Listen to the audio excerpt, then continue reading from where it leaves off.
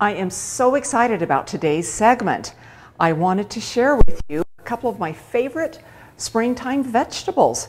And these preparations are so easy and so delicious.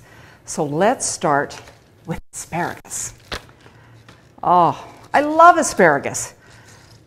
You know, I remember when I was a kid, my mother would send me out to gather asparagus along the ditches. And it was a job I loved to do because I love asparagus.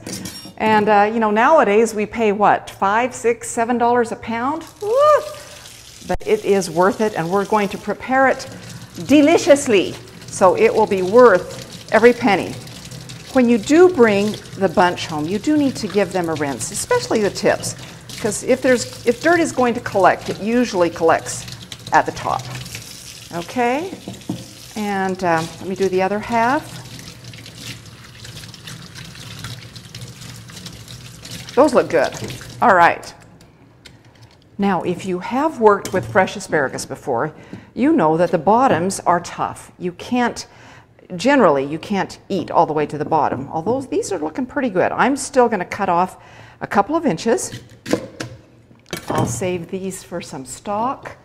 And I have to show you something. I don't know if my granddaughter showed me this or if I saw it online, but another way to get rid of those tough ends is just to snap them. And they will snap at the point of where the toughness ends and the tenderness begins. Isn't that cool? This would be a great job for one of the children, I think. Wow. I love that. I think that's very cool. Okay. So once they're ready, if you want to take the time, you could dry them. I'm going to dry vegetables. When you're roasting vegetables, the oil sticks better to the vegetable when it's dry. And I'm going to dry these, just pat them, with one of my food towels. And you may say, well, what makes these towels food towels? These towels have been run through the rinse cycle twice. Detergents are notorious for leaving smells on fabric and cloths. And so when you double rinse them, you get rid of those potentially dangerous detergent tastes. You don't want them to transfer to food. So that's why I have food towels. All right, let's lay these in the pan. Oh, it was easy to this point, and now it's even easier. We are going to, I'm just going to get some regular oil and give a quick drizzle there. And we're going to do sort of an Asian version, I think. So I'm just drizzling a little bit of Sesame Street on Sesame Street. I love that. Sesame oil over these two. And I'm just going to sort of roll them in the oil. That's nice. And I'm trying to keep them all pointing the same direction just because it makes it easier to transfer to the plate. And I think it looks pretty when you serve them all at attention in the right way. So, okay, we've got that. Maybe a little bit, oh, here's my salt. A little bit of salt. Okay, and that's it. These are going to the oven.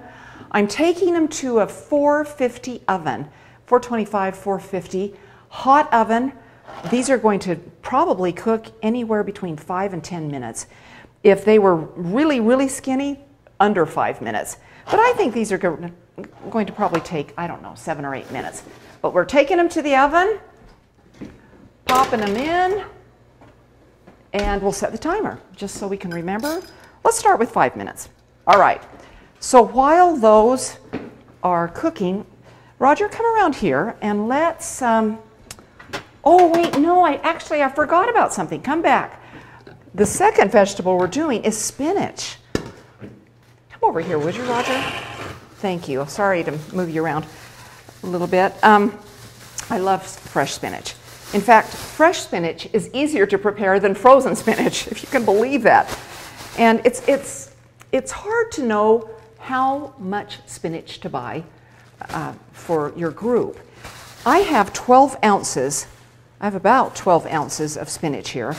And generally for a vegetable portion, you need 3 or 4 ounces per person. So technically, this spinach should feed 3 or 4 people because we've got the 12 ounces. Oh, I remember years ago when the only way you could buy spinach was in those bunches, and it had roots and clumps of dirt on each of the bunches. Oh, so tedious to clean. And nowadays you can just buy it in bulk, and it's all clean and dried, or buy it in the salad section, pre-bagged. Anyway, spinach is super easy. So we've got this. Now you can come around, Roger, okay? Come this way. And I've got a saute pan heating over here. All right.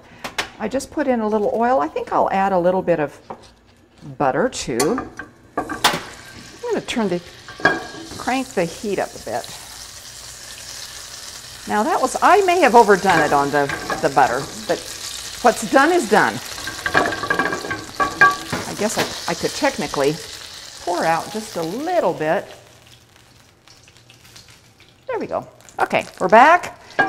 I thought, being a sucker for Asian flavors, I thought we'd do the spinach Asian style with a few thinly sliced shiitake mushrooms and red peppers. Okay? So we will put those in there. And because they take longer to cook than the spinach, we're just going to give them a minute or 2 in the pan and let them brown up a bit. And you'll notice, you don't really have to stir them, but you'll notice that they will shrivel up, they'll shrink as they cook, and that's because they're losing moisture, and so they, contract like that. Now, if you didn't want to do it in Asian style, you could just put olive oil in here, maybe a little garlic if you wanted, and add your spinach, and you just have a very simple spinach. You could add herbs if you wanted to, basil, anything that you like. Spinach is super flexible. So this is looking good. All right. So those have a nice head start on the cooking. Now what we're going to do is add the spinach. And you may say, how is she ever going to fit all this spinach in this pan? Well, it shrinks. It shrinks a lot. So we'll just, a handful at a time, add it. There we go. All right. Good. This is looking nice.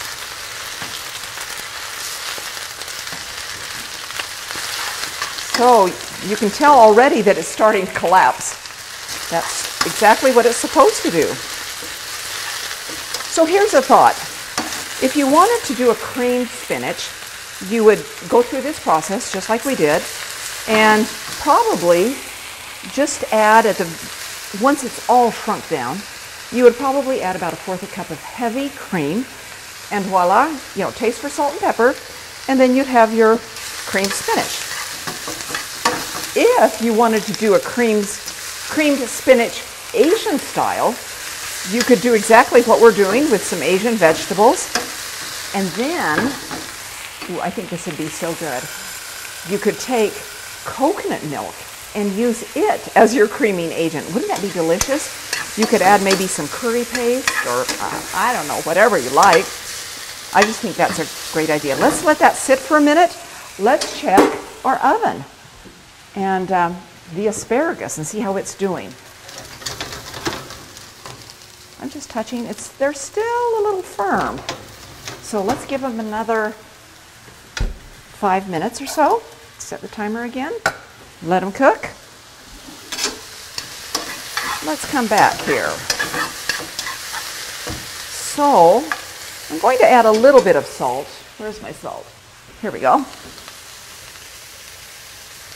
And so what more could we do to this to make it even more Asian-y?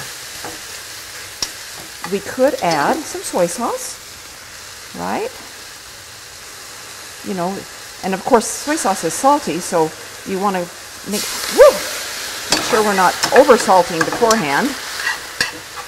This would be a good time to add like hoisin sauce or sweet chili sauce. Or if you wanted it to be a little spicy, you could do red pepper flakes. There are a lot of great possibilities when you're doing it in that style.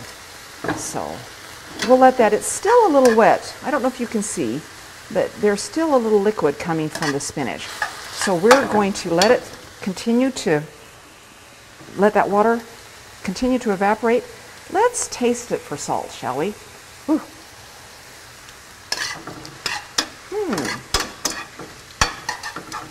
Actually, I think that's pretty good. Let's leave it there.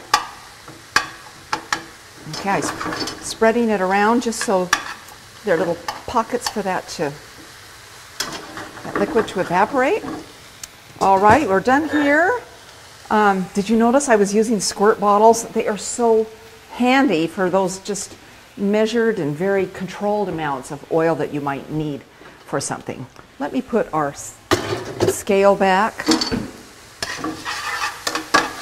And let's get ready to plate these. So we will use this pretty little bowl for our spinach.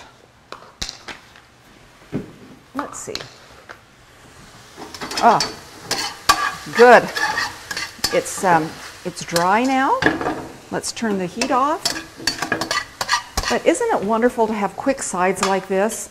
Sometimes other components of the meal can be a little more involved, but it's just nice to have a quick vegetable. Now, as I'm looking at these, ooh, I did have a little less than 12 ounces.